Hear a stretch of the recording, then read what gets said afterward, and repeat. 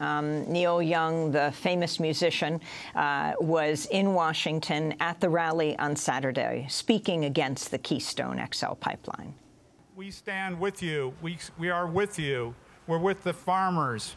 We're with the ranchers. We're with the Indians in the USA. We are with the First Nations people of Canada. We say, honor the treaties. Honor our agreements. Honor your word. Keep your word. My mother always said to me, keep your word and clean up your mess, Neil. So this is what we want the government of Canada to do. Keep your word.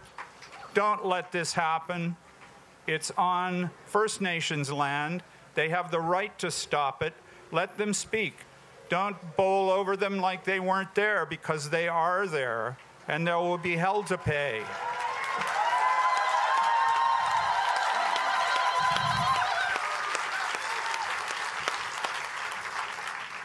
There's an ancient story about a black snake that comes and threatens the First Nations people across North America, and this is it. It stretches from the tar sands of Alberta to the Gulf of Mexico, and it carries this poison that is going to do incredible damage to Mother Earth. 3 times as much CO2 in this oil as any other oil on the planet.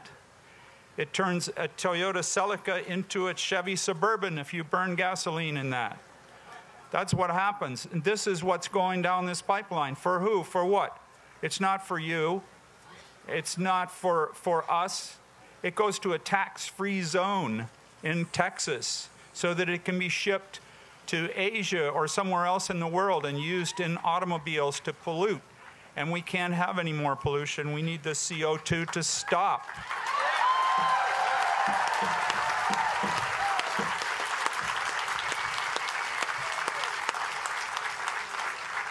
That's why I stand with my friends. They are the people of the earth. They are the caretakers of the earth. We love the earth. We don't want to see this happen. Our grandchildren will be trying so hard to dig themselves out of the hole that we're digging right now just to make a few bucks over the last few years of the fossil fuel age. We need to end the fossil fuel age and move into something better.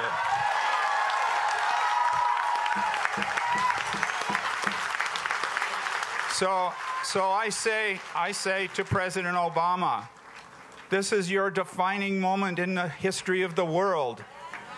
Make your statement, and make a statement that's good for all time. It's a change. The change is coming. Why not give it a push? Why not stand up and put America on the right side of history? Blessings. Neil Young speaking at Saturday's rally against the Keystone XL pipeline.